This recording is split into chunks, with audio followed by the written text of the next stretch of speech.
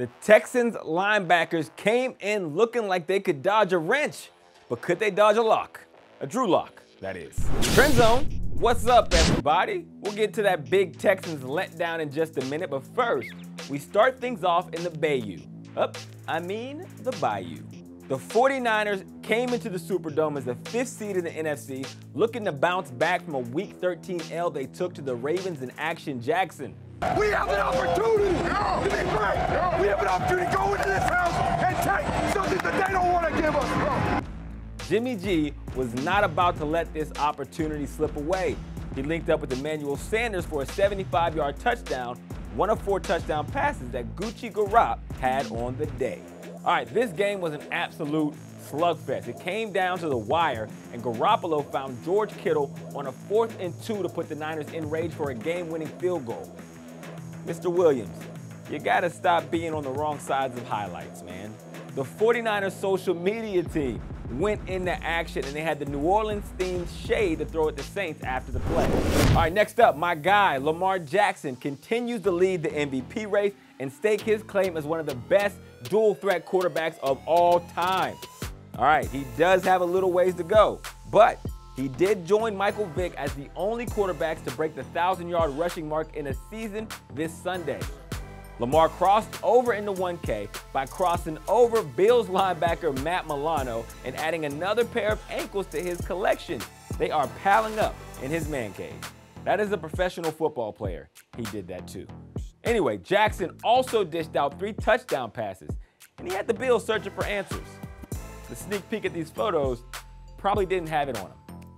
Are you an NFL defender, media pundit, or D coordinator who has experienced any of these or similar feelings at the hands of Lamar Jackson? Then call Hugh. Hugh Jediot. Hugh Jediot and our team of associates use geo-targeted burner accounts to defend your honor by changing the narrative on social media for you. Sticks and stones could break your bones, but internet memes could kill you. So call a public defender who won't miss.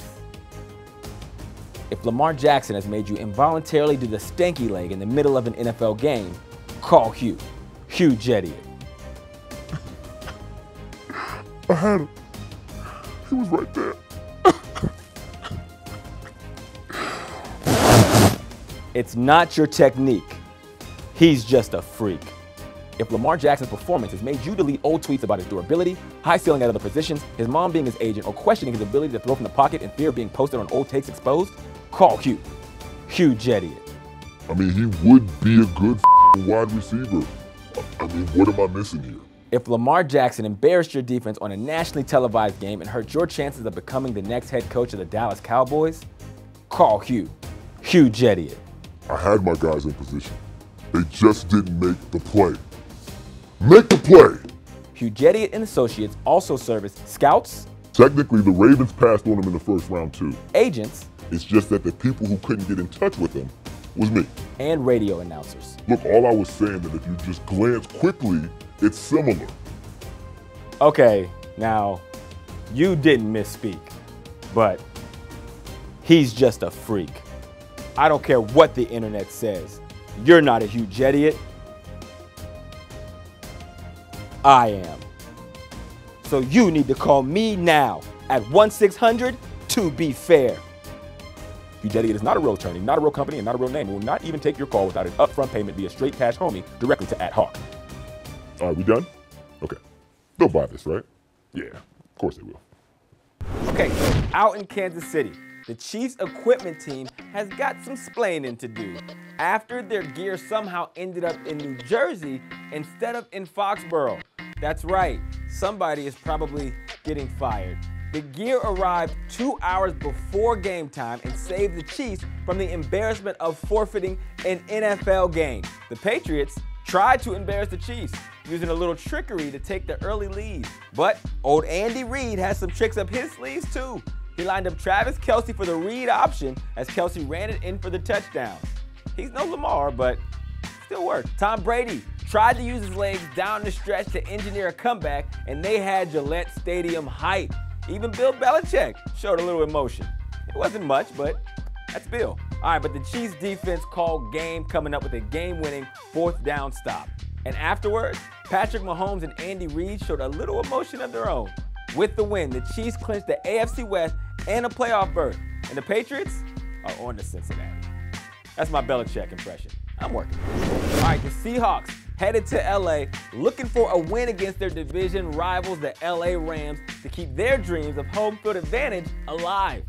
But the Rams had other plans, and even their cheerleaders got in on the action, doing their best Dwayne Haskins impression. All right, Jared Goff had the offense clicking in the first half as the Rams jumped out to a 21-3 lead. Quandre Diggs tried to put the Seattle Seahawks on his back in the second half. He caught Jared Goff slipping in back-to-back possessions in the third quarter, including this pick six. But Todd Gurley's stiff arm put Trey Flowers on his back, along with the Seahawks' hope of getting back into the game.